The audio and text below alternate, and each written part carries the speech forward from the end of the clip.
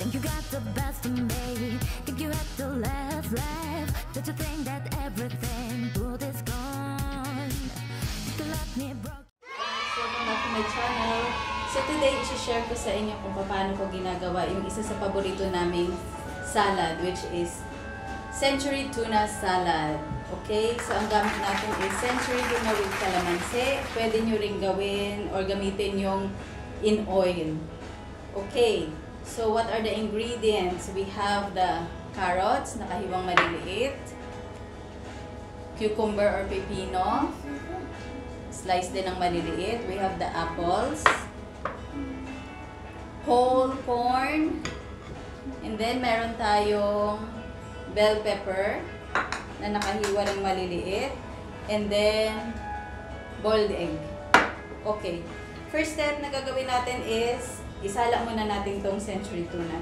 So, make sure guys, bago nyo buksan is nalinis nyo ito, nahugasan nyo. Okay? Let's open this. Ayan. Then, may salaan tayo dito. Sala natin yan para maghiwalay ang kanyang sauce.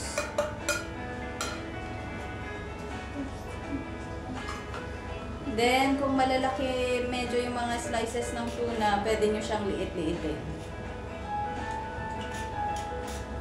Pwede nyo itabi yung kanyang sabaw kasi pwede siyang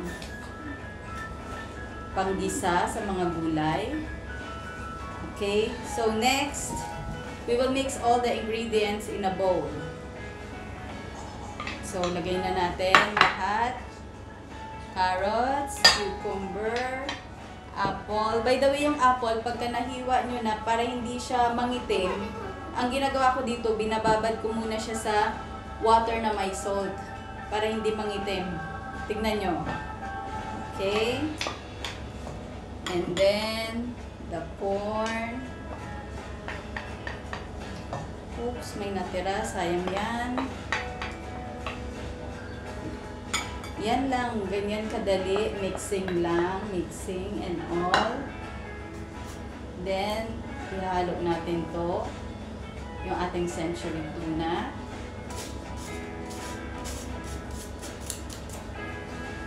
Okay. Mamaya na yung egg. Gagawa muna tayo ng ating dressing. Ano ang kailangan natin sa ating dressing? Okay, so meron tayo ditong lemon, half slice of lemon.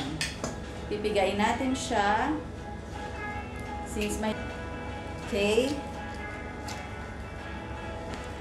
Then, tanggalin mo yung buto na nandun para hindi makain mamaya. Okay. Then, haluan natin ng apple cider vinegar. Mga 2 kutsarang apple cider vinegar. This is very healthy guys. Kasi from lemon, meron tayong vitamin C. Tapos si apple cider vinegar is also okay. Ngayon may option tayo, pwedeng sugar or pwedeng honey yung ilagay. So it's up to you. So maglalagay tayo ng honey. Mga 1 kutsarang honey. Okay. Salt and pepper to taste. And then, pwede nyo ding lagyan ng cayenne pepper kung gusto nyo. Okay. Konting spiciness. Tapos sa century tuna, pwede rin kayong gumamit ng hot and spicy. Kung mahilig talaga kayo sa maanghang. Okay.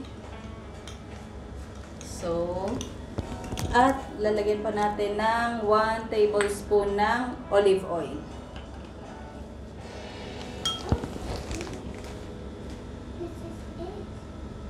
Yan. O, diba?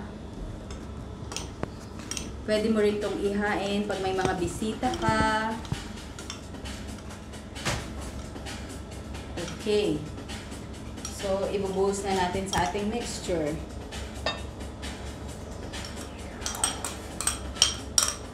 Yan na siya. And then, all we have to do is to mix them all together. Wow, ang ganda ng kulay ng ating salad. Look.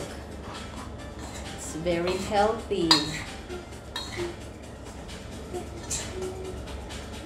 Okay. Right.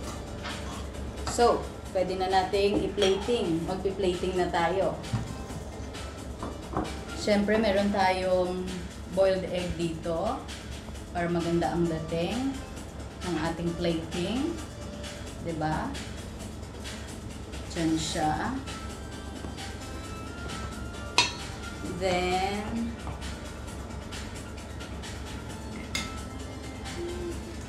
yan.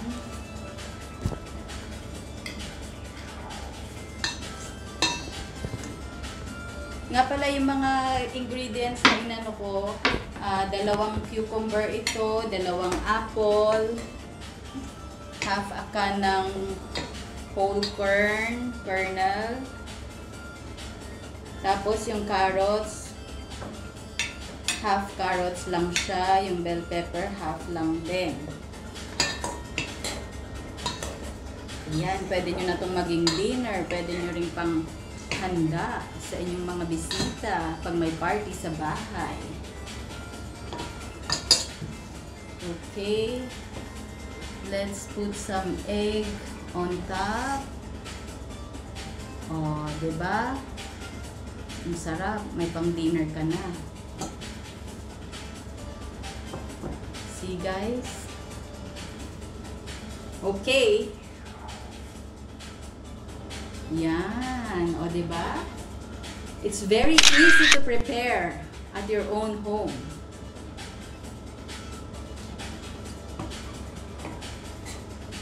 Okay.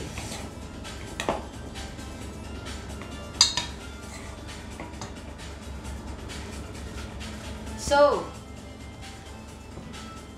if you think na may natutunan kayo sa video na to, please don't forget to subscribe, like, and share. And don't forget to ring that bell button para updated ka sa mga susunod kong video.